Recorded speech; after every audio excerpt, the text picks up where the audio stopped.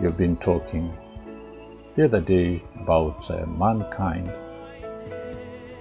needs to accept the free gift of eternal life that has been provided to all humanity through Jesus Christ. His death, His burial and resurrection, He now lives, and all humanity, whoever that believes in Him, will not perish but will have eternal life. Shankarabando Torobushka Amos Undorobus Ere Karamash. People need to repent today. They need to turn away from their wicked ways. They need to turn away from sin. Seek the face of the Lord and become born again, become saved.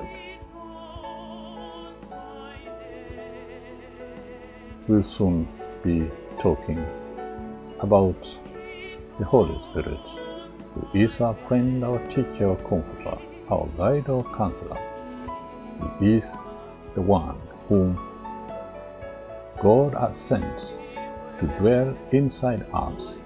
As we accept Him as our Master, He will give us wisdom, knowledge, and understanding, give us revelation, help us understand what God's plan is for those that love Him. God has prepared things for all those that love Him.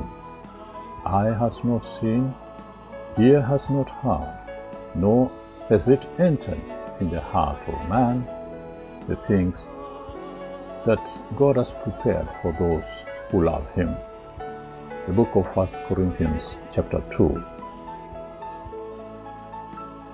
We'll be talking more about communing with the Holy Spirit, and we ask you to take time, seek the guiding of the Holy Spirit to help you understand what you are hearing, to help you understand what you are listening to help you understand what you are reading. Only the Holy Spirit can help someone to see what they are supposed to see in the Word of God. Stay blessed and shalom.